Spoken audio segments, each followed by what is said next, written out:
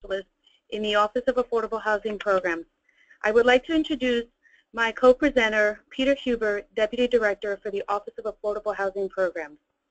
Thanks for participating in today's webinar for Housing Trust Fund grantees on the submission requirements of the HTF Allocation Plan. The Department is pleased to administer the Housing Trust Fund, and we're excited to be conducting the first of several webinars designed to assist grantees with implementing their Housing Trust Fund program. Our own Principal Deputy Assistant Secretary for Community Planning and Development, Harriet Tragoni, regrets that she is unable to greet you here today, but she recorded a special message that we would like to share with you.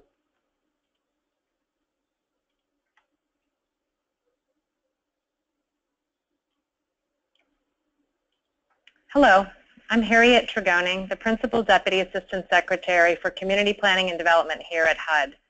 8 years after the passage of legislation authorizing the Housing Trust Fund, HUD is very excited that the program is now funded and ready to be rolled out this year.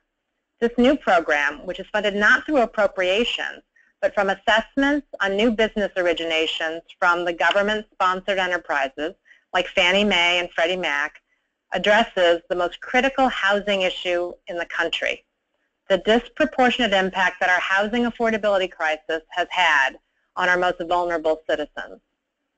In its annual worst-case housing needs report to Congress, HUD reported that in 2013, 2.8 million families with children, 1.5 million elderly households, and 2.7 million other types of households experienced worst-case housing needs. These households are very low income and pay more than half of their incomes for rent, live in severely inadequate conditions, or both. Families who are spending this much of their income on housing may have difficulty putting food on the table, much less saving for medical emergency, retirement, or sending a child to college. A decent and affordable place to live is fundamental to family and community stability. The goal of the Housing Trust Fund is to increase and preserve the supply of decent, safe, and affordable housing for extremely low-income households, with primary attention to rental housing. The purpose of today's session is to review the requirements for the Housing Trust Fund allocation plans that each state will be submitting to HUD in the coming weeks. This plan will outline how you will prioritize the housing needs of extremely low-income households across your state and how you will select specific projects for Housing Trust Fund funding. As you develop these plans and then roll out your Housing Trust Fund programs, I challenge you to be creative in developing approaches that make Housing Trust Fund units as affordable as possible to this disadvantaged population. HUD issued the Housing Trust Fund regulations as an interim regulation because it views the first year or so of HTF operation as a demonstration of sorts. After a year or so of operating the program, HUD will solicit public comment before beginning development of a final rule. The input of HTF grantees will be especially critical in that process. As you begin operating your Housing Trust Fund programs, I urge you to think carefully about what is working and how the program could be improved, either within your state or by those of us at HUD. We are looking forward to working with all of you over the next few years to ensure that the Housing Trust Fund is as effective as possible in providing affordable housing for the nation's lowest income households. Thank you. Thank you. Before I walk you through all the material we will cover today, I would like to inform you that HUD just published the HTF Allocation Plan Notice, which is the basis for this training. You should have received a copy of the notice along with the PowerPoint slides with your registration. We realize you haven't had an opportunity to review it, and we understand you may have a lot of questions. We hope the information shared with you today answers your questions. So with that said, please take this moment to locate the webinar menu bar and find the question portal where you can ask your questions. We plan to answer questions through the portal, and some we will read out loud. If we don't have an opportunity to answer all the questions submitted, our office will issue FAQs related to the allocation plans and make them available online. Please note that we are recording the webinar and we'll also make it online for those that do not have an opportunity to see it. And throughout our presentation, we'll be polling you, and in order to gather an accurate picture, we ask that only grantee staff answer the poll. I would like to emphasize the importance of the allocation plan on the implementation of the Housing Trust Fund program. Before states get the HTF grants, they must prepare and submit an HTF allocation plan to HUD for review and approval. So what is the HTF allocation plan? In general, the allocation plan contains the application requirements and selection criteria for awarding the grantee's HTF funds. Specifically, the plan describes the following: how the grantee will distribute its HTF funds, how it would use the HTF funds to address its priority housing needs, what activities may be undertaken with HTF funds, and how recipients and projects will be selected. Note that the allocation plan must be developed annually and submitted with the state's annual action plan. Upon HUD approval, grantees will receive the HTF grants and fund projects based on housing priorities and eligibility criteria identified in the plan. We have a lot of information we want to share with you today, so let's talk about what we're going to cover this afternoon. First, we'll talk about HTF formula allocation and the grantee designation requirements. We'll also go through the consolidated planning requirements for HTF, including citizen participation, the strategic plan, the annual action plan, and then we'll cover all the submission requirements for the HTF allocation plan. We'll then talk about how you will submit the HTF allocation plan for 2016 HTF grants, and we'll go through some other information before wrapping up with some time for Q&A. So let's get started with a bit of background information. The HTF was created by Section 1131 of the Housing and Economic Recovery Act of 2008. The program provides formula grants to states to increase and preserve the supply of decent, safe, sanitary, affordable housing for extremely low income and very low income households, including homeless families. After proposed rulemaking and public comment, HUD issued an interim rule on January 30, 2015. This rule is codified at 24 CFR Part 93. It's HUD's intention to operate the program for a period of time before soliciting additional public comment and publishing a final rule. So as I said earlier, the HTF program provides formula grants to states. The interim rule defines states as the 50 states, the District of Columbia, the Commonwealth of Puerto Rico, and the 4 insular areas, American Samoa, Guam, Commonwealth of Northern Mariana Islands, and the U.S. Virgin Islands. Thanks, Mila. Good morning, or good afternoon, everyone. This is Peter Huber, Deputy Director of the Office of Affordable Housing Programs. Thank you for participating in this afternoon's webinar about HTF allocation plans. I'm going to get started talking about formula allocations. As we said, HTF funds are allocated by formula to states. HTF funds are not appropriated by Congress like home funds or CDBG funds and other funds you may be familiar with. Funds are deposited into the Housing Trust Fund as they're received at the end of Fannie Mae and Freddie Mac's fiscal year, and that's based on new business purchases during their fiscal years. The funds will be made available to HUD 60 days after the end of their fiscal years, which is December 31st. So HUD knows about, or exactly, I guess, how much it will have to allocate by formula beginning around the end of February, early March each year. In some ways, this process will be more predictable than the appropriation process, which typically doesn't happen at the same time every year and is often delayed. So as most of you know, the amount available for formula allocation in the Housing Trust Fund this year for 2016 is $173,591,000 $160.14. The statute requires the HTF formula allocations be published in the Federal Register within 60 days of HUD determining the formula allocation amounts. And I can tell you that that Federal Register notice will be published very soon, very shortly. There's also a statutory minimum $3 million minimum allocation for the 50 states and the District of Columbia. The only grantees not guaranteed the minimum allocation of $3 million are Puerto Rico and the 4 insular areas that Mila mentioned on the previous slide. Then besides the Federal Register notice, HUD will also post the HTF formula allocations on the HUD exchange. Thanks, Peter. So let's talk about the requirements for participating in the Housing Trust Fund. For the first year of the program only, the interim rule requires that each state notify HUD of its intent to become an HTF grantee no later than 30 calendar days after HUD publishes the formula allocation. The state may choose to be the HTF grantee to receive and administer its grants, or it may choose a qualified state designated entity such as the Housing Finance Agency to be the grantee.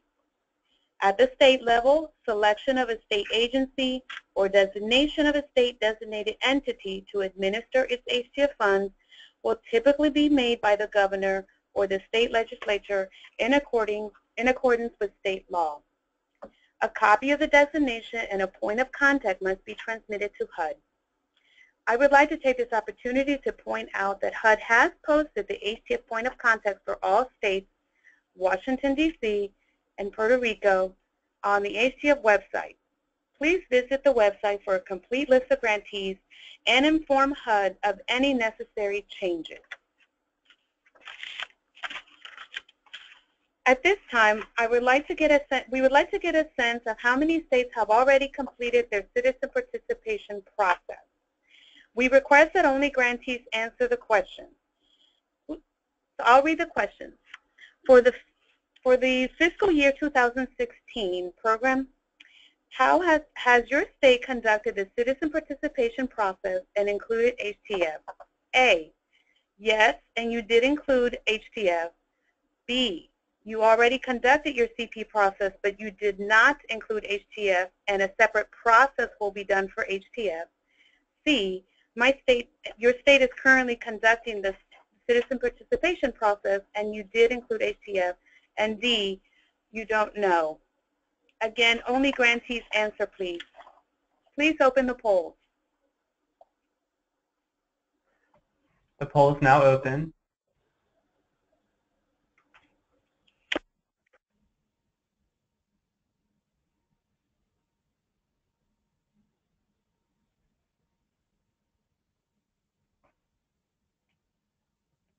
So we've had about 35% of attendees vote, so I'll wait just a few more seconds.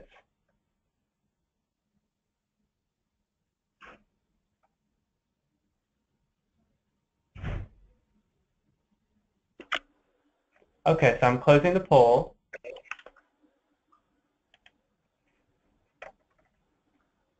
All right, so you can see the results for the fiscal year 2016 program year. Has your state conducted the citizen participation process and included HTF? So 21% said my state has already conducted the process and did include HTF. 57% have already conducted the process and did not include HTF. 15% are currently conducting the CP process and did include HTF.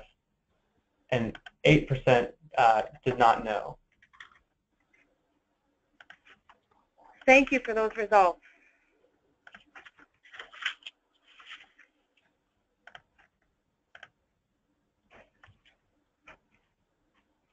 Okay, moving on. The Consolidated Plan regulations at Section 91-115 requires HTF grantees to comply with citizen participation requirements. Essentially, before adopting a comp plan... Excuse me, Mila? Yes? Could y'all make the slides big again, back into presentation mode?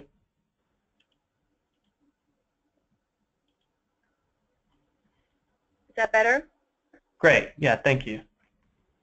Okay, I think there's an issue in the transition between the polling and the slide. So you may let us know again if you see that. Thank you. Okay. Essentially, before adopting a comp plan, grantees are required to develop a citizen participation plan that describes the process for providing and encouraging citizens to participate in the development of the comp plan, the amendments to the comp plan, and the performance report. Also, the citizen participation process requires grantees to make the following information available to the public: the amount of assistance you expect to receive, the range of activities that you might undertake, including the estimated amount that will benefit low-income households, and the state's plan to minimize displacement of persons and to assist any persons displaced. So what does this mean for the HTF? It means that HTF grantees must follow their citizen participation plans and include HTF in any citizen participation it performs for consolidated planning purposes. Grantees can conduct citizen participation for HTF along with the citizen participation it does for other entitlement programs like CDBG and the Home Program. Now, we understand that this could be difficult in 2016 because there are no previous HTF allocations to use as estimates of funding. But for most grantees, they can expect at least the minimum allocation of $3 million. As Peter mentioned earlier, the exception to that are Puerto Rico and the 4 insular areas because the rule does not guarantee them the minimum $3 million grant.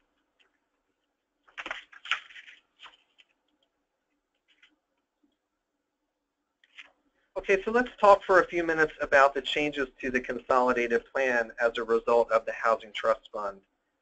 The interim rule made the consolidated plan regulations at 24 CFR Part 91 applicable to the HTF.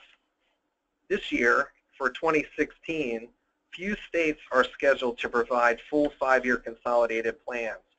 However, all states will need to include HTF information as part of their 2016 submission, whether or not they are submitting a full 5-year consolidated plan.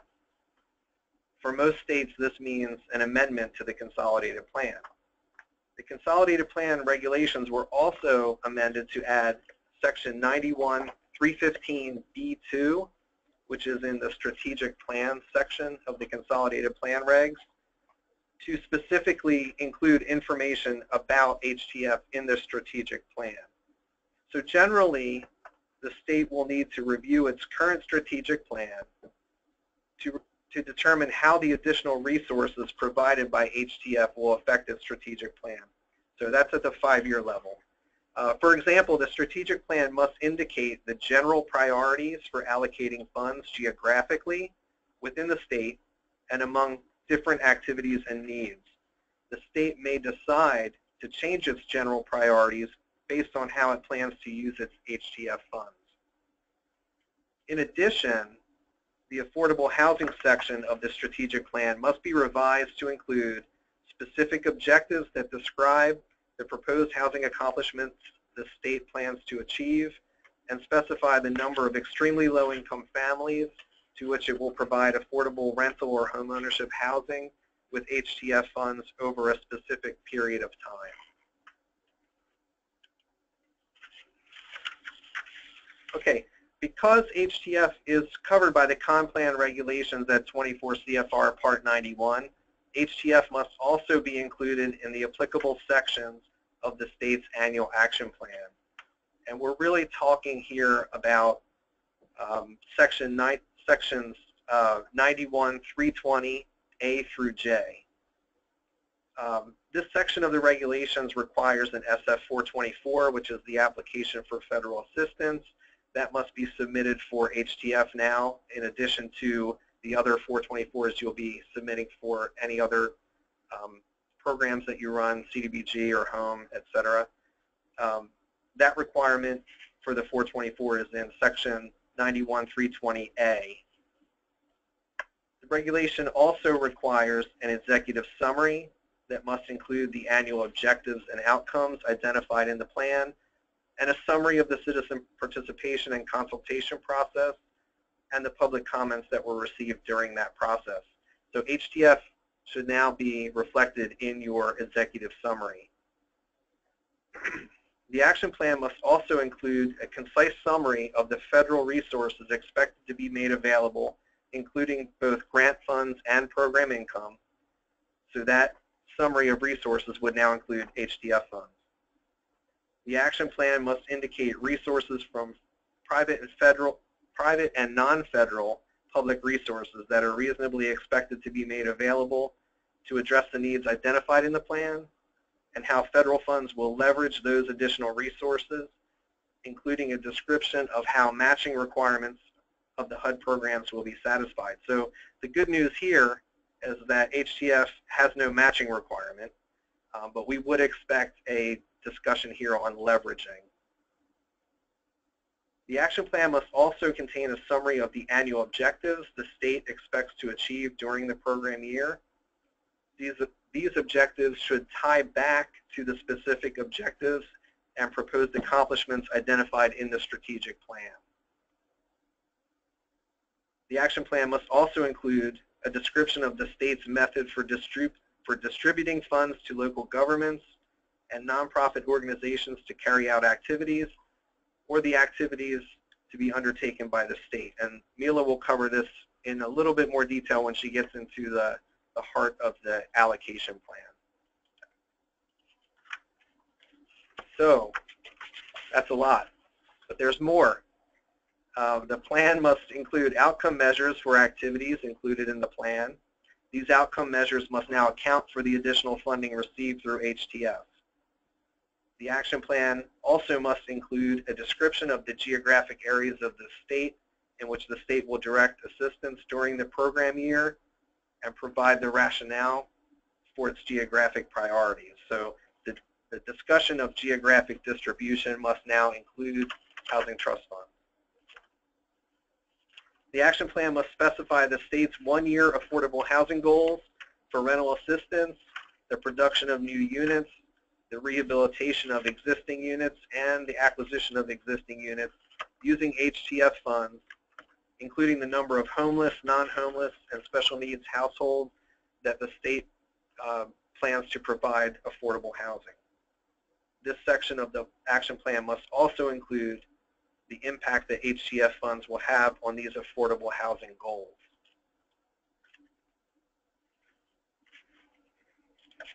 Okay, we're getting near the end of the action plan requirements here, at least the non-allocation plan action plan requirements. So the action plan must also identify homeless and other special needs activities the state will undertake during the year to address emergency shelter and transitional housing needs, permanent supportive housing needs, homelessness prevention, and how it plans to address the special needs of persons who are not homeless. To the extent HTF funds are used to address homeless and special needs housing, they should be included in this discussion.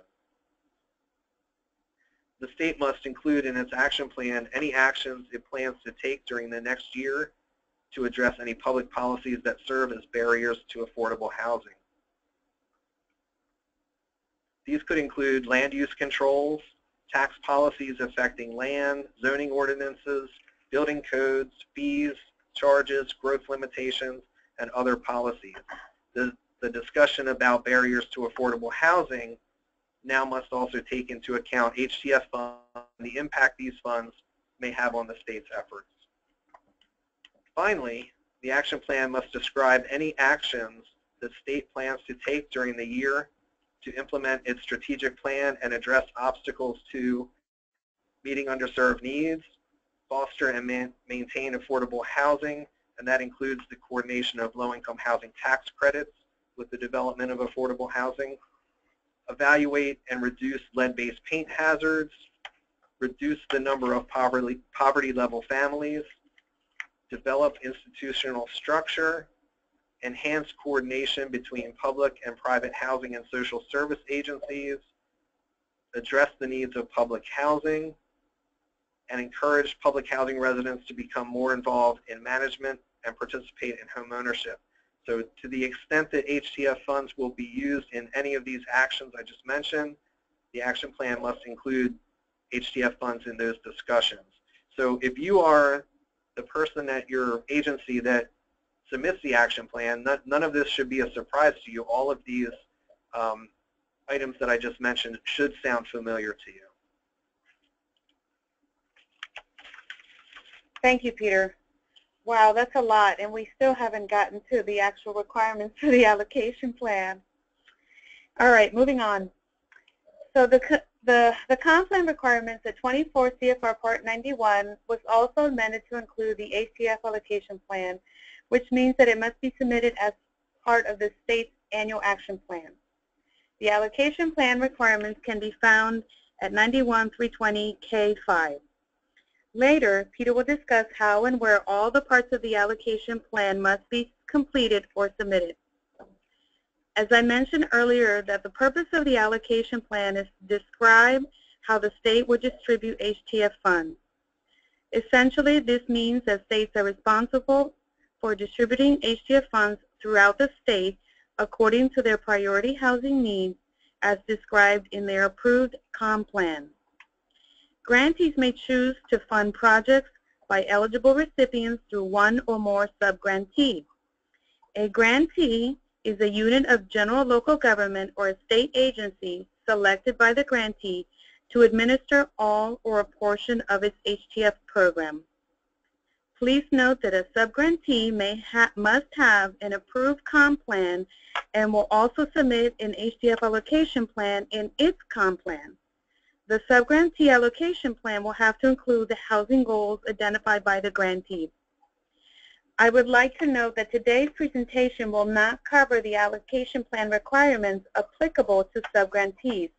HUD will issue more guidance on this at a later date. Grantees may also choose to directly fund projects submitted by eligible recipients in accordance with the state's allocation plan. Recipients are organizations, agencies such as public housing agencies, for-profit and nonprofit entities that receive HTF funds from the grantee to carry out an HTF-assisted project. In short, these are project owners and/or developers.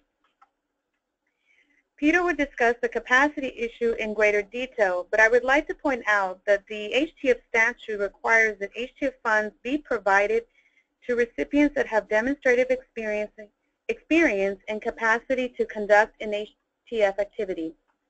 The grantee must adopt guidelines to assess experience and capacity and ensure that recipients selected under the state's program meets the experience and capacity criteria as described in the definition section of the rule.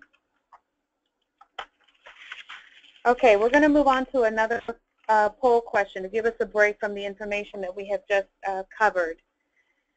So we would like to know how many states plan to distribute their HTF funds. Again, only grantees should answer. Please open the poll.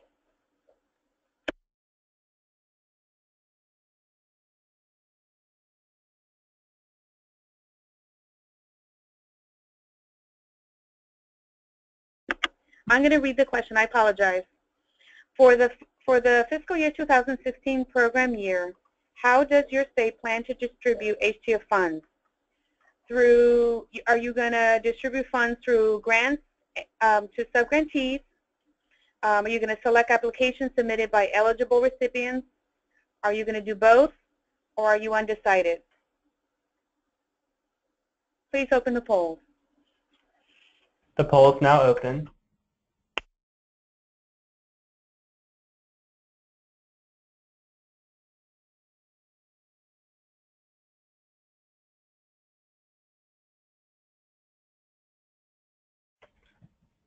We have about 30% of attendees voting, so I'll just wait a few more seconds.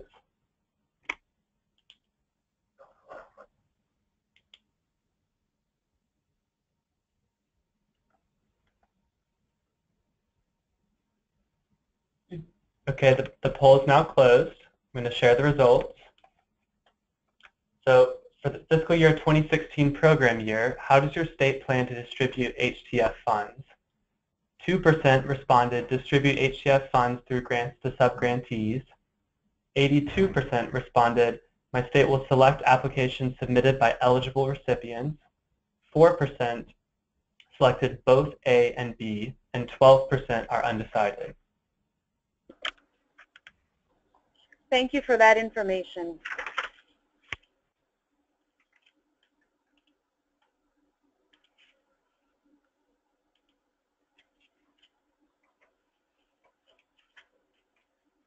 Okay, so as we mentioned in the HTF allocation plan is where you, the grantee, tell us, HUD, what you're going to do with your HTF allocation, how you would distribute your funds, and how you will select applicants. So the allocation plan must include specific application requirements and selection criteria for your HTF funds. Section 91-320 K5 little Roman numeral I specifically describes the priority funding criteria that must be included in your selection criteria if you will be funding recipients to use HTF funds for eligible projects. And we just learned that many of you, close to all of you, will be doing that. So in essence, when you're selecting applications from potential recipients for HTF eligible projects, you must, at a minimum, include the following funding priorities. First, the plan must provide priority for funding based on geographic diversity as defined by the state in the Consolidated Plan. This relates back to those areas of the state where you had geographic priorities and identify those areas in your action plan. So proposed activities in these areas should receive priority over proposed activities in other areas. That's kind of the general idea here. Another priority for funding selection is the capacity of the applicant to become a recipient as defined in the HTF regulation at 93.2. And Mila mentioned what some of those criteria were. Should include the applicant's ability to commit funds, HTF funds, and undertake eligible HTF activities in a timely manner. Okay, for proposed rental projects, your funding priorities must also consider the extent to which the project has federal, state, or local project-based rental assistance so that rents are affordable to extremely low-income families. So for example, proposed projects with project-based rental assistance could be prioritized over projects without project-based rental assistance. Also for rental housing, another required funding priority is the length of the proposed HTF-assisted units affordability period. So as many of you, most of you probably know, for rental housing there's a required 30-year period of affordability. So the funding priority should consider how project underwriting supports the financial feasibility of the project beyond the 30-year period, the required 30-year period. Okay? The allocation plan must also provide priority for funding based on how well the application helps to meet the priority housing needs established by the state in its CON plan. Examples of these priority housing needs may include housing that is accessible to transit or employment centers, housing with green building and sustainable development features, or housing that serves special needs populations. Finally, the plan must include leveraging, or the extent to which the application makes use of non-federal funding sources as a priority funding factor. Thank you, Peter. Okay, so let's talk about requirements that the application you consider must contain. First, the grantee must require that the application submitted contain a description of the eligible activities to be conducted with the HTF funds. The proposed activities must be in accordance with the eligible activities in section 93-200, which is the section of the rule that describes the eligible activities and prohibited activities, and in accordance with the state's housing priority needs. These activities include things like acquisition, rehabilitation, and new construction of housing for rent or for first-time home buyers. Second, the application submitted by eligible recipients must contain a certification that housing units assisted with HTF will comply with all HTF requirements at the time that the project is completed and for rental projects throughout the period of affordability. The grantee must describe the eligibility requirements for recipients to ensure that only eligible recipients receive HTF funds. This ties back to the importance that funding recipients that states are funding recipients that have the experience and capacity to undertake the types of projects and eligible activities described in the allocation plan. You're probably wondering why we keep emphasizing the importance of experience and capacity. I'd like to point that in the definition section of the rule, under recipients, there's a long list of items to consider for funding recipients. I'll review a few of these. Examples of these include that the recipients should demonstrate the ability and financial capacity to undertake and comply and manage the eligible activity, that recipients have the ability to own, construct, or rehabilitate, manage, and operate affordable multi-family rental housing, that recipients have the ability to design, construct, and rehabilitate and market affordable housing for homeownership. This list is actually a little more extensive. I only reviewed a few items on there. I just want to emphasize the importance that your description for the eligibility requirements for your recipients should correlate to this. Now, the plan must also include performance goals and benchmarks against which progress will be measured. The performance goals and measures must be consistent with the goals established in the affordable housing section of the strategic plan. Essentially, this means that grantees will be completing the step in IDIS. Please note that HUD will provide a sample template that Peter will actually talk about this later in the presentation. This template you'll be able to use to submit the allocation plan. The document will provide instructions on how and where to complete parts of the allocation plan. Okay, moving on to other requirements that must be included in your allocation plan. So, considering that HTF funds are targeted to extremely low-income households, one of the unique features of the program is that it requires the grantee to establish its own maximum limitations on a total amount of HTF funds that can be invested per unit of development for non-luxury housing. The limits must be reasonable, based on actual costs, adjusted for the number of bedrooms and geographic location of the project. The grantee may choose to develop its own limits or adopt limits used in other programs like HOME or the Low-Income Housing Tax Credit, and must submit them along with this allocation plan. If a grantee chooses to provide HTF funds as cost operating assistance to HTF projects, that assistance is not capped by the per unit subsidy limit. However, operating cost assistance is still capped at 30% of each annual grant. I'd like to point that this presentation will not cover any information on operating assistance. HUD will be issuing more guidance on that at a later date. Okay, moving on. The grantee must establish rehabilitation standards that projects must meet at completion. Those standards must provide enough detail on what work is required, how that work should be performed, and what materials should be used.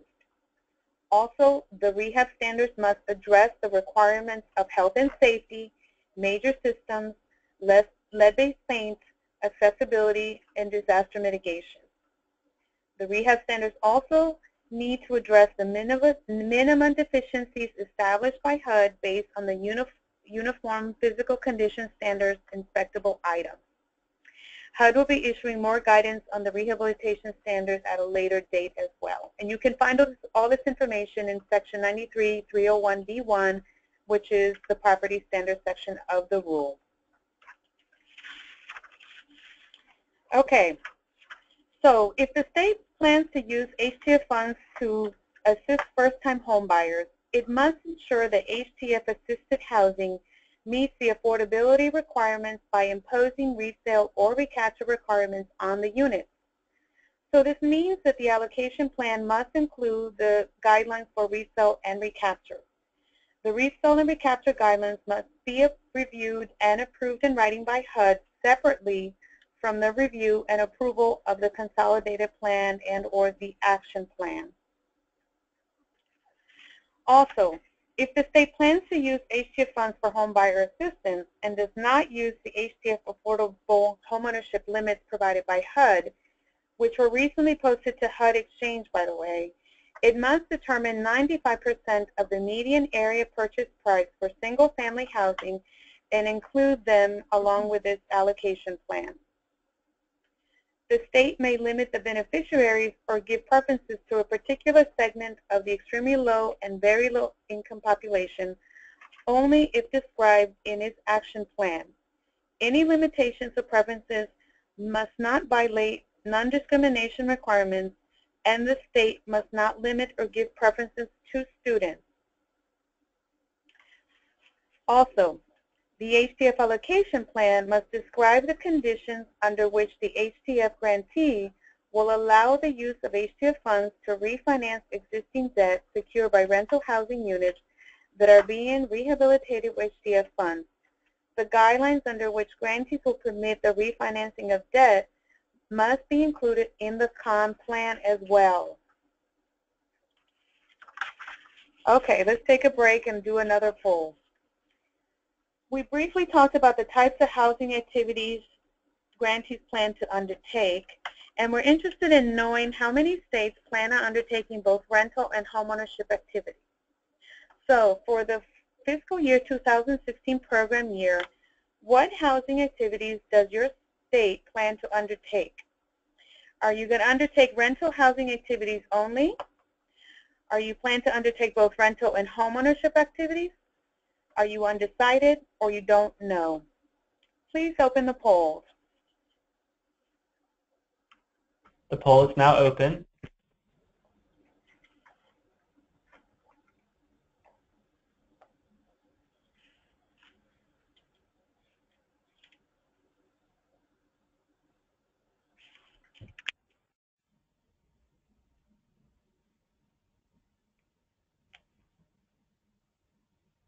Okay, I'm going to close this poll.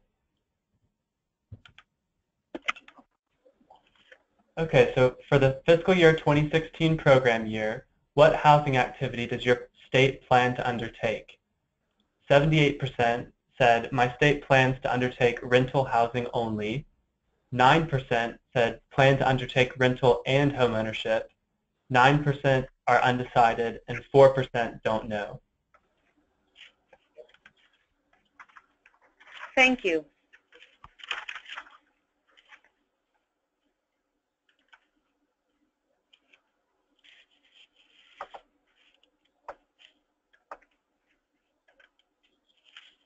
Okay, so just as a note, the District of Columbia and the 4 insular areas are included in the definition of state for the Housing Trust Fund, and that definition can be found in Section 93.2 of the interim rule.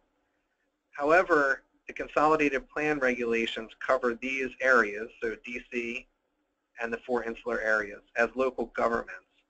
CPD Notice 16-07 makes it clear that the HTF allocation plans for these areas must include the information described in the notice.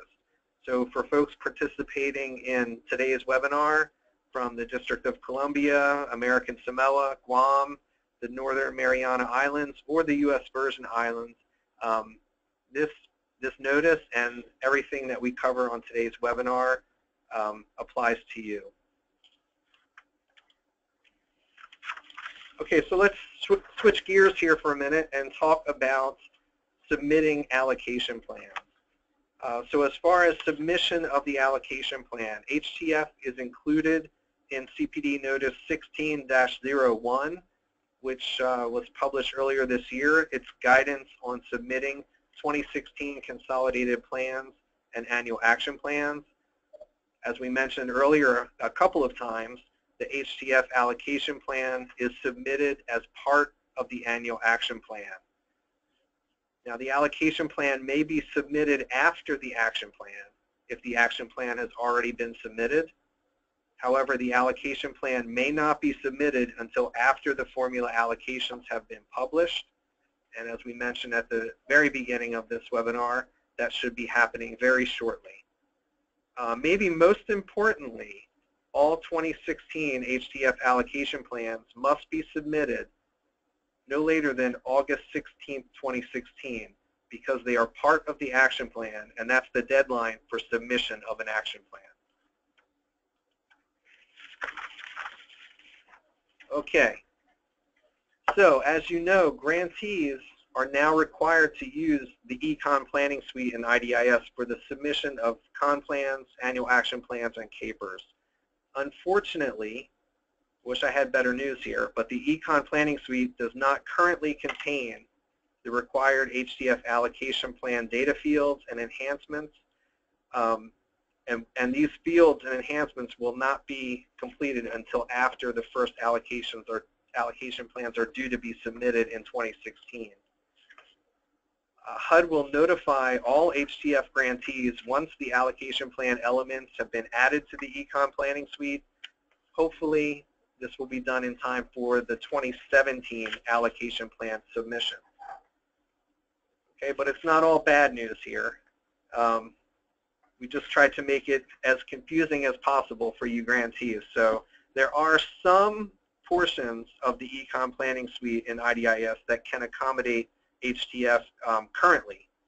So for example, the state can add the required information for its affordable housing section of its strategic plan to the SP10 geographic priorities and the SP45 goals screens in the Econ Planning Suite and IDIS. If the state already has an approved con plan in the system, it must amend its most recent plan. And there's guidance available on how to amend con plans in the Econ Planning Suite for grantees that need to do that. So once the SP10 and SP45 screens are updated, the connected action plan screens, which are E20, annual goals and objectives screen, and the AP50 geographic distribution screens will be updated to reflect any changes that you put in those previous strategic plan screens. And then states can update the information on those action plan screens to include HTF. I should also mention the AP55 affordable housing screen should also be completed to include Housing Trust Fund funds. So required sections of the con plan and annual action plan, all that stuff that we talked about earlier, that can't be added to existing Econ Planning Suite screens must be submitted with the state's HTF allocation plan outside of IDIS. So to assist HTF grantees in submitting their allocation plans and meeting the consolidated planning requirements, HUD will post a sample HTF allocation plans format to the HTF website on HUD Exchange, and I think we have that specific site later on in the presentation. The format, which is not required to be used by grantees, but will contain all the required elements or will direct the grantee where to enter the required element in IDIS in the Econ Planning Suite. It will provide the specific screen numbers and names, or it will indicate that that the requirement has to be entered into the format outside of IDIS. Again, it's not required to be used. If the state has already started working on its HTF allocation plan and has a different format, that's fine. However, it just needs to contain all the required elements. Okay, so for submission for 2016, the state must send an email to its field office CPD director and to the Office of Affordable Housing Programs at HUD headquarters. That email address is htf@hud.gov, and you're going to send your completed HTF allocation plan attached to that email as a Microsoft Word document or a PDF file. And again, you can use the template that we're going to be posting to HUD Exchange as your sample or as your final HTF allocation plan. Again, you're going to include an SF-424 application for federal assistance, and the plan must be submitted by the entity responsible for submitting the state's consolidated plan. So that's important. For 2016, because this is the first year of HTF funding, both the field office and the Office of Affordable Housing Programs here at headquarters will be reviewing HTF allocation plans. And for an allocation plan that's submitted with the HTF Grantee's annual action plan, HUD will review and approve the HTF allocation plan as part of its review of the annual action plan. Okay, that's if the allocation plan is submitted at the same time as the action plan. If not, if the allocation plan is submitted as an amendment to the state's annual action plan, that's if the action plan has already been submitted, HUD will review and approve the allocation plan separately from the action plan, but it will complete that review within 45 days of receiving the plan. And like the action plan, the plan will be deemed approved 45 days after HUD receives the plan, unless HUD notifies the grantee that the plan has been disapproved before that date. Thank you, Peter. I know that was a lot of information to take in. So let's try to break this up and do one last poll. We also want to know how many states will use their 2016 funds to serve special needs population. So for 2016, is your state planning to target HTF funds to projects that serve special needs, such as the homeless, homeless veterans, elderly, etc.? A, yes, you're planning on using HTF funds to serve special need population. B, your state is not planning on using HTF funds to serve special need population. C, you're undecided. D, you don't know. The poll is now open.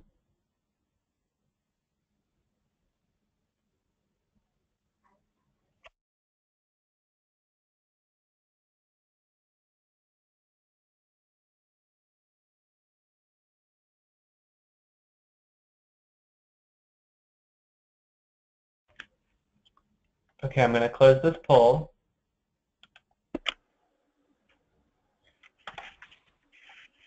So for the fiscal year 2016 program year, is your state planning to target HTF funds to projects that serve special needs populations? 59% responded, my state is planning on using HTF funds to serve special needs populations. 8% responded that my state is not planning on using them. 25% are undecided, and 8% don't know. Okay, thank you for that information. We're actually starting to wind down on our presentation, and we would just remind you that you locate on the webinar menu the question portal, and we invite you to start submitting your questions. Questions that have already come in have been answered, and some will read out loud at the end of our presentation. We just want to invite you to submit your questions. Thank you. Okay, so let's talk about HTF and IDIS. Here at HUD headquarters, the Office of Affordable Housing Programs and CPD Systems Development and Evaluation Division are currently working on enhancements to IDIS for the Housing Trust Fund. The project is expected to be completed in August 2016, and it will be released in IDIS in Release 11.12. And again, this is the first release of HTF functionality, and it will not include the Econ Planning Suite functionality in IDIS for Housing Trust Fund. That's part of a Phase 2 project, and we're hoping that that Phase 2 project will be completed before the 2017 HTF allocation plans are due to be submitted, but that's dependent on project schedule and project funding. Okay, so what will HTF grantees use IDIS for? So besides the limited amount of consolidated planning that can occur and will occur in IDIS that we just talked about, grantees will use IDIS to set up HTF activities under new or existing con-plan projects. Grantees will subgrant funds to subgrantees if the state is using subgrantees, and it didn't sound like too many we're planning on using sub-grantees. IDIS will be used to commit funds to activities through the activity funding module. And I should mention here, for any home IDIS users, the HTF grants will operate on a grant-specific, not a FIFO or first-in, first-out basis. There will also be new fund types in IDIS for homebuyer activities, HTF homebuyer activities, and for rental activities that use operating cost assistance or operating cost reserves. So a couple of new fund types. Grantees will use IDIS to draw down HTF funds on a grant-specific basis again, not a FIFO basis. And they'll also be using IDIS to enter completion information, such as location, cost, and beneficiary information for all HTF-assisted units. So take comfort if you're an existing IDIS user for the home program. The HTF IDIS screens will look and feel very, very similar to the existing home IDIS screens with some minor exceptions. And we will be providing guidance and an updated user manual for HTF and IDIS at a later date. Finally, there will be a host of new HTF MicroStrategy reports, so the canned IDIS reports in MicroStrategy will include new HTF reports. We'll also, at the Office of Affordable Housing Programs, be posting HTF-related reports on the HUD Exchange HTF page. Okay. I want to review a number of resources that we have available on the HTF website. If you haven't already had an opportunity, please visit that site to get more information on the program and to sign up for the HTF mailing list or to receive updates on the program. As HUD develops guidance and other training and webinars, we will be making announcements using our listserv. So if you got this invitation through your field office or another way, please be sure to visit this site and sign up for the listserv to ensure that you are getting updated information. Again, like I mentioned, HUD is developing guidance and resources and tools for you as grantees, and we'll be making them available on the site. And on this website, you can find the statute and the interim rule. There's also a summary of the interim rule, which is a 10-pager, easier to navigate. You'll find a comparison chart, and that's a comparison between the home programs and the HTF. And as you know, the HTF was modeled, some of the regulations in the HTF was modeled on the regulations of the home program. We have a comparison chart of the proposed rule and the interim rule.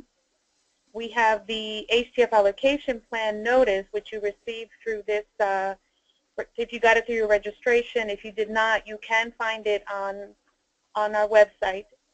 We will be posting shortly a terminology chart. Some of you are entitlements or PJs for the home program, and some of the terms we use in the HTF program are very similar to the terms you're using in other programs, and we just want to be able to make a key distinction on those terminologies. So you'll find that chart there. We already have a series of FAQs on the HTF program you can find there. And like I mentioned, if we are unable to get through all the questions today, or if we find that some of these questions that we're receiving would be applicable to everyone, we will make those available on our website as well.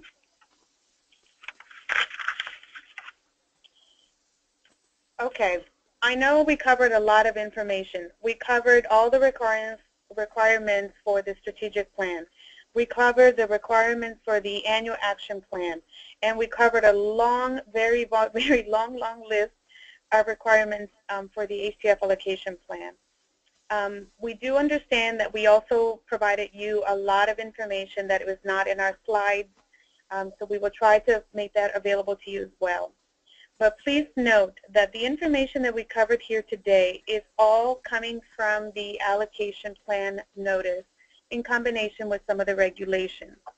But the most important piece to take away from our presentation today, so take comfort in knowing that we did cover a lot of information, but we are very interested in making this process and the submission of your allocation plan as simple as possible, that we are working on creating a sample form, like Peter mentioned earlier.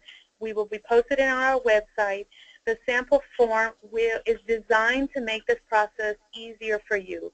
By using the sample form, you're not required to do so, but by using the sample form, you will know where and how to complete each of the requirements for the allocation plan.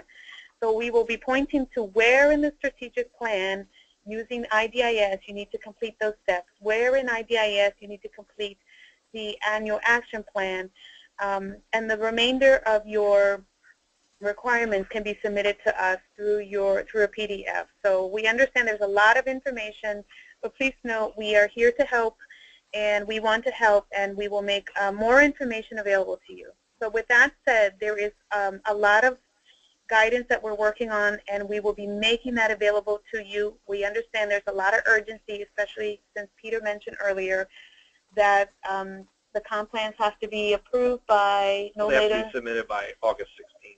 Yes, so we understand the urgency here. So what's coming down is that we will be putting out an FAQ on the maximum per unit development subsidies very shortly. We will also be putting out a guidance on the rehabilitation standards. Although this piece is not necessarily connected to the allocation plan, we will be putting out an FAQ on operating cost assistance and operating cost reserves. We will also be putting out a notice on environmental requirements that the HTF projects have to meet at the time that they're completed. And we're also working on a TA guide on rent affordability for extremely low-income families. This guide is going to focus on structuring projects and making the rents affordable for people and households that are extremely low income. Yeah, one thing that's not on the slide is we are working on an overview presentation for, just a high-level overview of the Housing Trust Fund program for those of you that might be new with the Housing Trust Fund program, and that should be posted to HUD Exchange probably within the next month or so. And again, to remind you, this webinar is being recorded and we will make it available. So if there are details that you wanted to know that we covered here, you'll be able to go back and review those, and you'll be able to share those with other members in your offices that should be listening to this or would have interest in this. Okay, so we've had a couple of Office of Affordable Housing Programs ghostwriters here answering questions for pretty much the entire time we've been on the webinar. So many of the questions that have come in have been answered. They've given us a couple of questions that they felt were that we should kind of make available to everyone on the webinar. So with that, we will just mention, and I think Mila mentioned this earlier.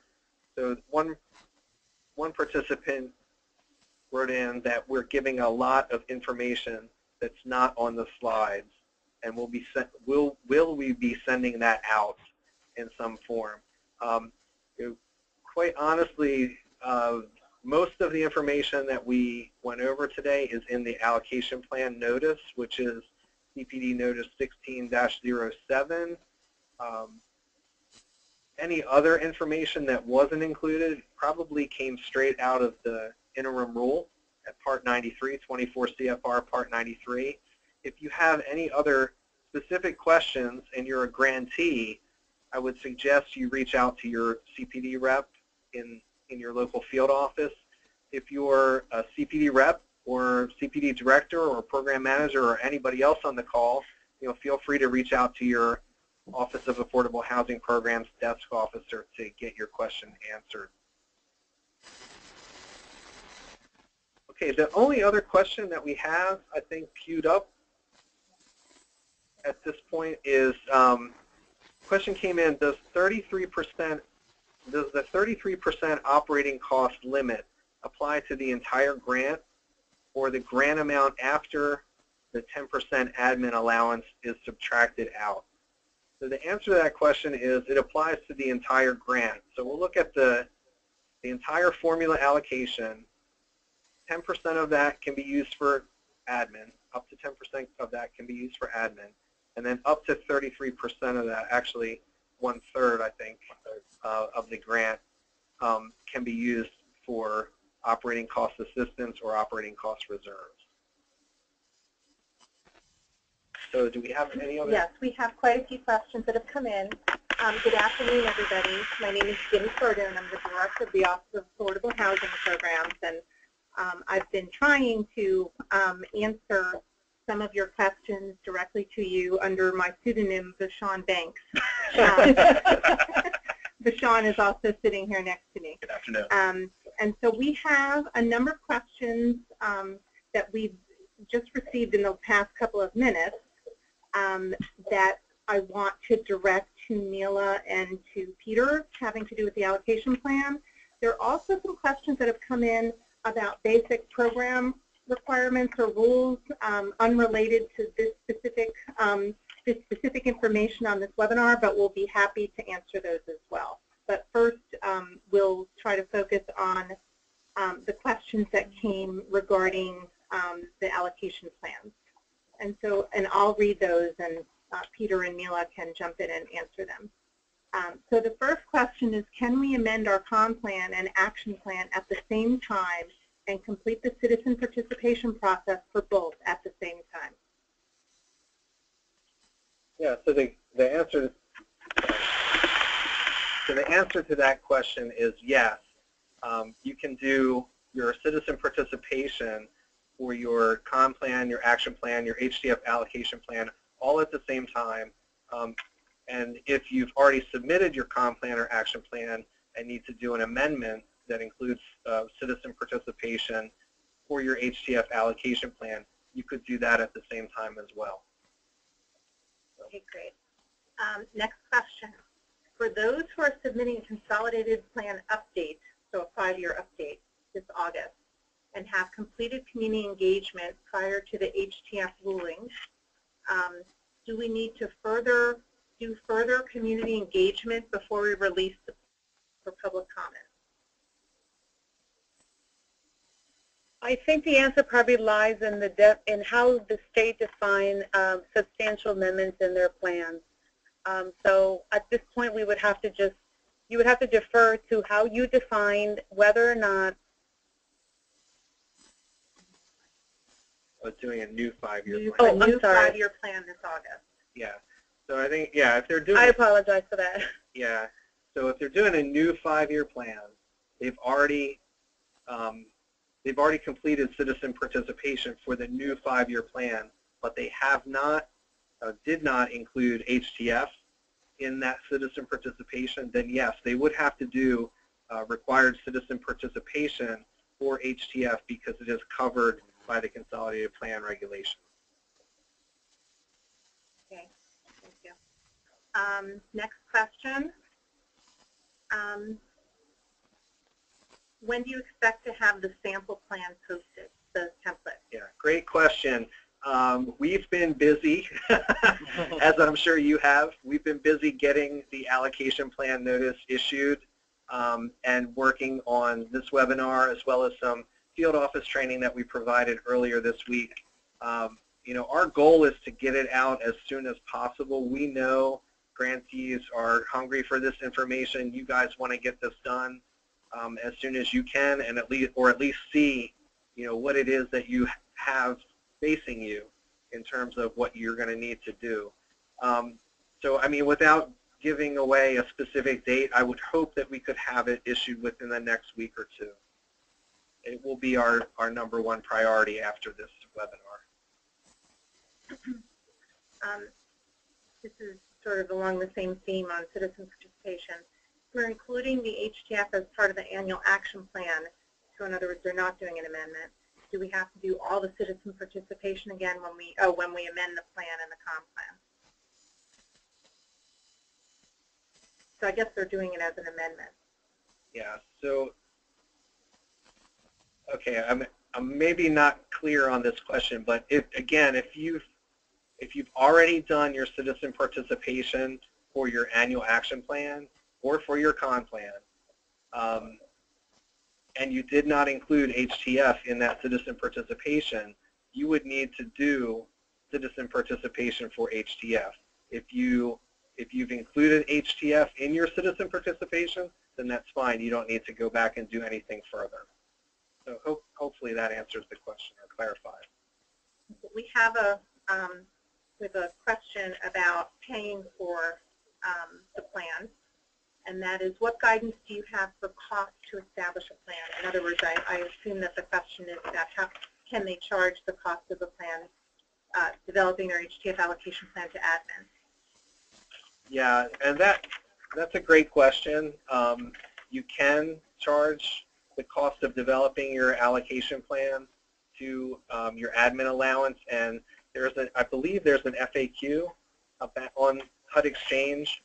Mila's nodding yes, so there is an FAQ about pre-award costs on the HUD Exchange. So take a look at that. That might provide further guidance. But yes, the development of the plan is an eligible cost, an eligible admin cost.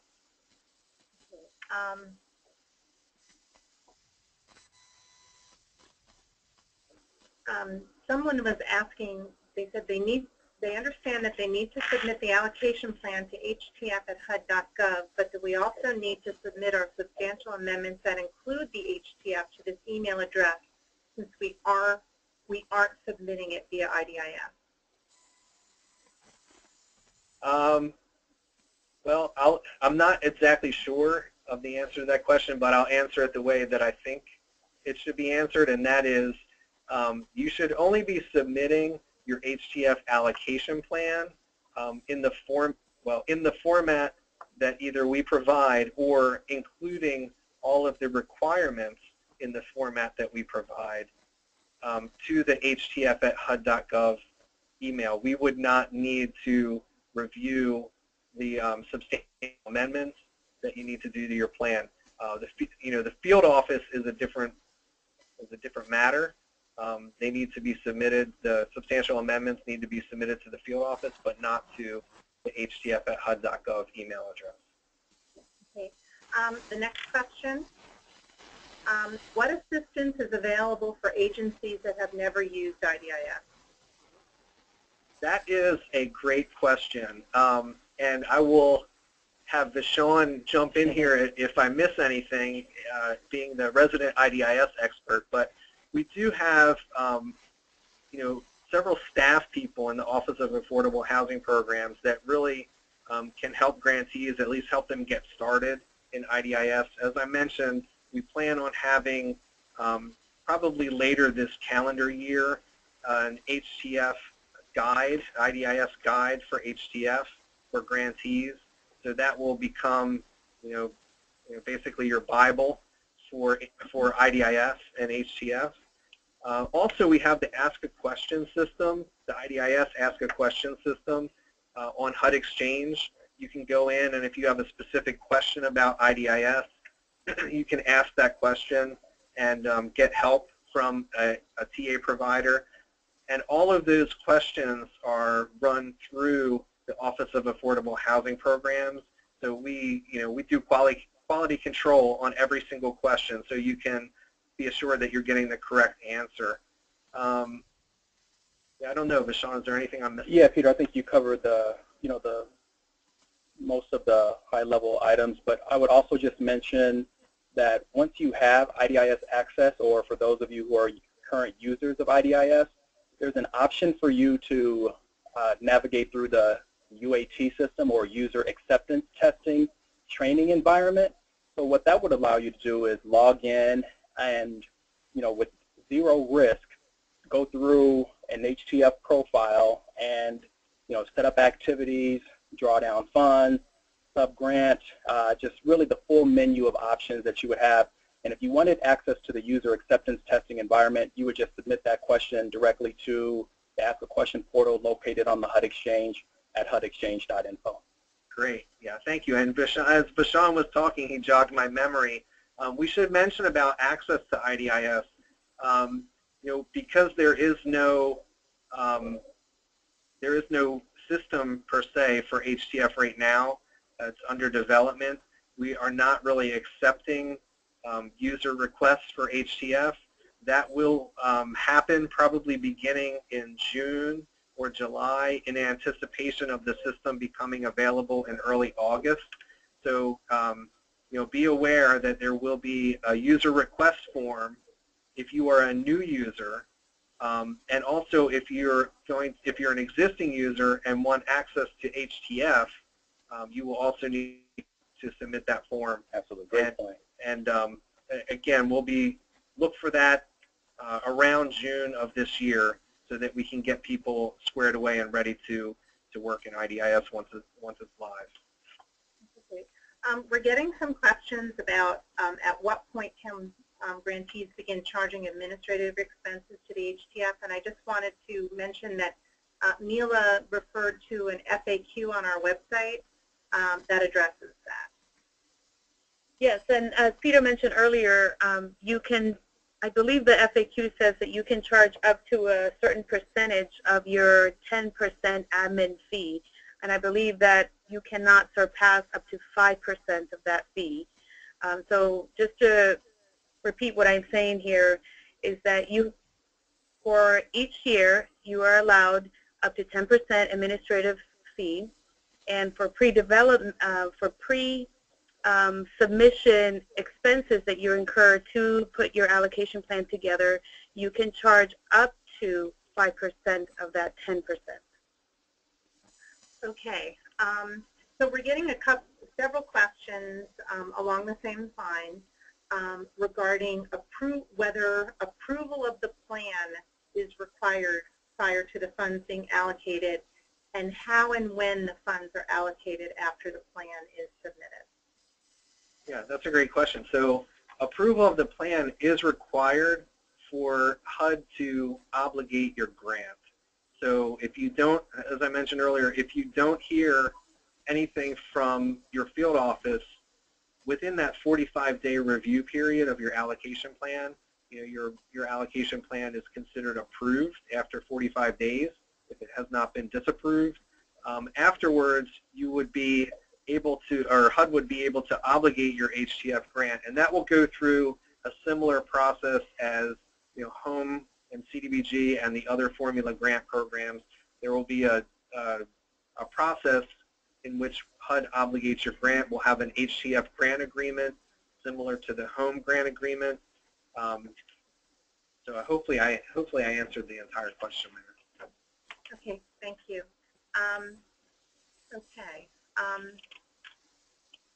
Next question. We've gotten a number of questions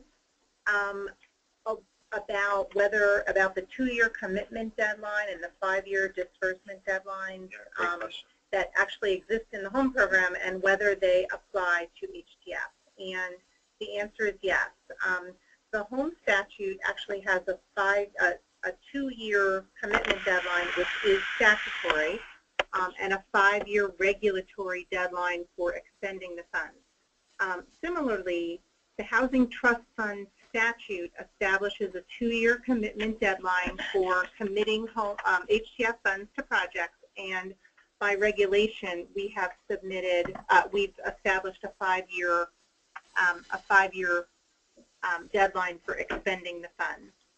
So essentially 5 years after you've received your grant, the obligation of your grant, you would have been, HUD expects that you've expended all the money in that grant. The next question, our state has already submitted a letter from the governor regarding the HTF lead agency and contact. Does this letter need to be resubmitted again after notice of allocation? And the answer to that is no. If you've submitted a letter designating an agency, you will not need to do that again unless at some point in time the state decides to change the administering agency for the HTF program. The one thing that we do ask, however, is that if there is a change in the contact person that you would like designated for the HTF, or even if in a lot of cases the contact person that we that was sent to HUD is maybe at the executive director level, and if there are other people that you'd like to become sort of designated contacts in your agency for HTF information, we ask that you send that to us. That would be really helpful. So I think there was one of our listeners found a typo in a slide. It's a regulation that was miscited, and so I'm going to ask Sean to go over that. Absolutely. So folks, if you would just direct your attention to slide number 18, and the heading is HTF Allocation Plan. The second or the first sub-bullet under application requirements and selection criteria for HTF funds, it says required funding priorities, 24 CFR 91.30. It should say 91.320 K5 small I. So again, that regulatory citation is 91.320 small k, the number 5, small I. Thanks, Sean. Thank you. So the next question gets back to IDIS. How long will it take to get the new HTF designation through IDIS for existing users? Great question. So for existing users, that process will happen very quickly because there's no security review that has to occur. Probably a matter of days as opposed to a matter of weeks for new users. Okay, thank you. We've gotten several questions from people wanting to understand the process of, after their allocation plan is approved, getting a grant. How do they get their grant, and what is the effective date of their agreement? Okay, so yeah, good question.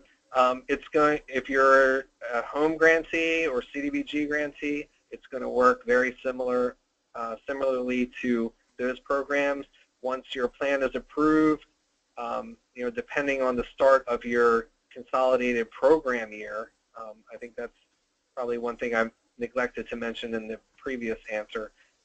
Depending on when your program year starts, you could be awarded HTF funds, perhaps after the home grant and the CDBG grant, or at the same time as those grants. So there will be a separate grant agreement for HTF.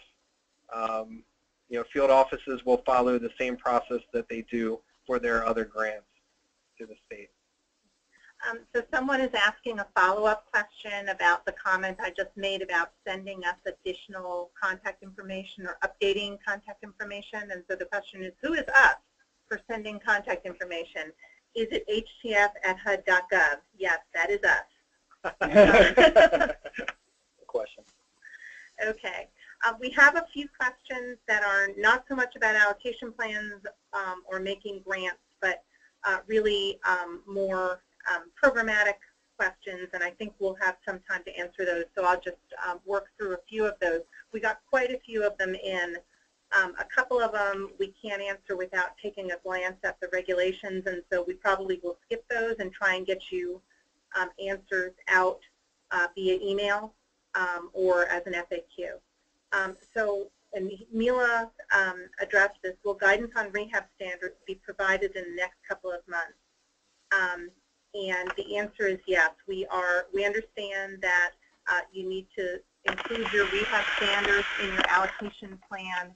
And the thing that we owe you and are working on as we speak is the list of sort of deficiencies identified in UCPS, the Uniform Code of Property Conditions, I can never get that right, that you will have to make sure are covered by your rehab standards. And so we are attempting to get that out very shortly.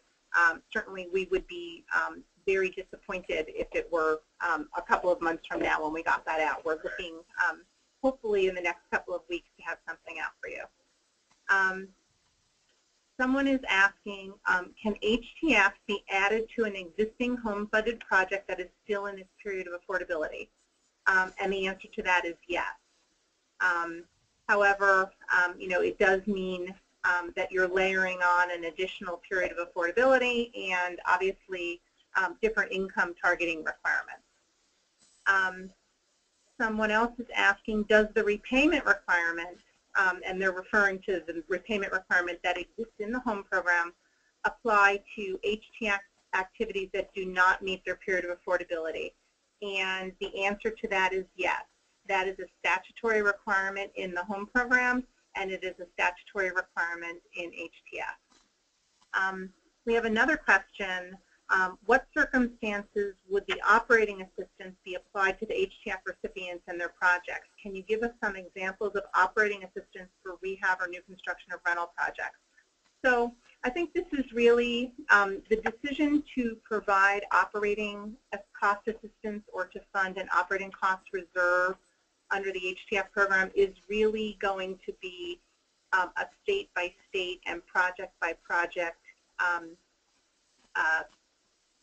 decision. There may, if you can find project-based rental assistance or project-based vouchers for a project, you certainly would not be using operating assistance in those projects. If you can find, if you can locate some HTF units in projects where there might be some internal subsidy that could be made available to sort of to meet the operating costs of HTF units, that might also not be, not be a project in which you would want to provide operating cost assistance. But to the extent that your state decides that it wants to fund projects where the only way to sort of make the underwriting work is to use, to commit and use some portion of your HTF funding to provide that operating subsidy, then that would be appropriate. And the, really the standards by which you're going to make that decision are going to vary state by state. And after that, I got a ton of questions. Shouldn't have answered that one. Okay, Peter, this is for you. If there are separate grant agreements for home, can't the effective date of our grant agreement be different from the comp plan year? With the timeline established and with the July 1 comp plan year start date, we'll be losing 3 months of the period to commit our funds. So there's a misunderstanding. Yeah. So the date that HUD, the CPD field office director, signs the HTF grant agreement, that's the date that your grant is obligated. It works the same way for the home program. And your 2-year commitment period and your 5-year expenditure period really starts at the end of the month in which HUD obligates the grant agreement. So, let's say the grant agreement was obligated today. Your commitment deadline would be April 30th, 2018, and your expenditure deadline would be April 30th, 2021. So it really depends on when the grant is obligated by HUD. It works the same way, as I mentioned, for home with the deadline. So yeah, you might have, and probably will have, different deadlines for your 2016 home grant as you will for your 2016 HTF grant. It's very possible that those two grants would be obligated at different times. Possible that they may be obligated at the same time, but maybe more possible that they're not obligated at the same time. So those two deadlines could be different, but obligating the grant at a different period does not cut down the the time that you have to commit the funds.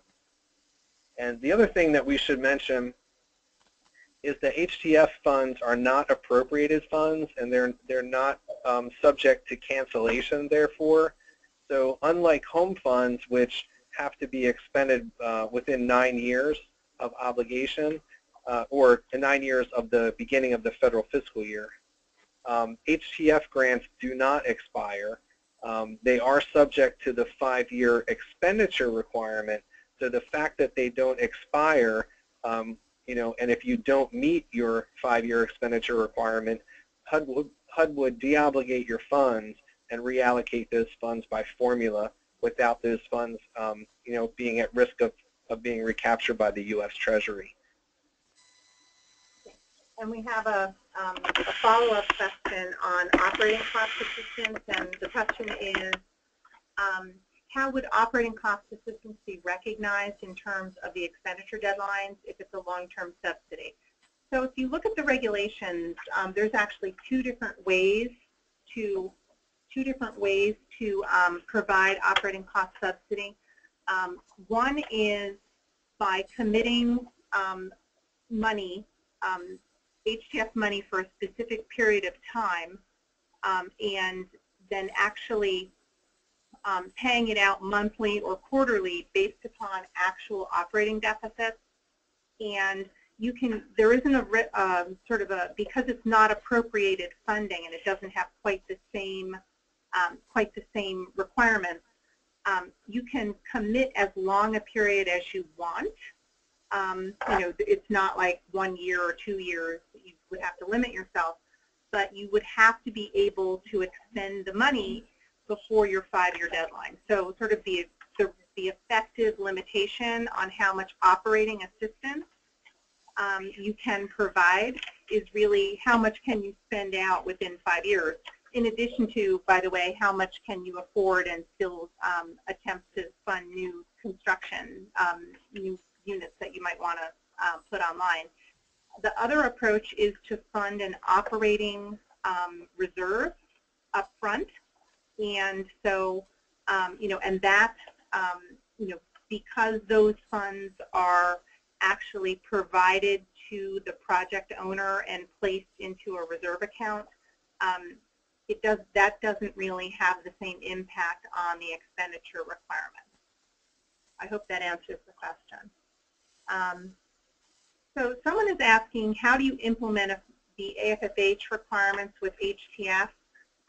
You know, that's a really complicated question. I mean, I think that the things that you're doing this year have to sort of have to comply with your you know, sort of with the AFFH certification that you submit for your COM plan. But the new AFH requirements and the template for states are not, they're not complete yet. They haven't been formally issued by HUD. So they don't sort of, those new requirements don't immediately impact the HTF. Okay. Let's see.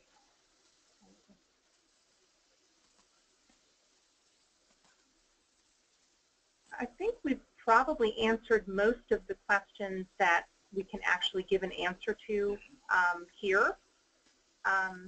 So unless there's something that someone else wants to submit quickly, you know, on the questions that we haven't answered, we will attempt to provide you individual answers or via email, or if it's something that we think is of general interest, we will try to, you know, we will try to develop an FAQ to cover that. But it seems like most of the questions that we can answer off the cuff have already been answered. Okay, so thanks everyone for participating this afternoon, and we look forward to working with you all to implement the Housing Trust Fund. Thank you.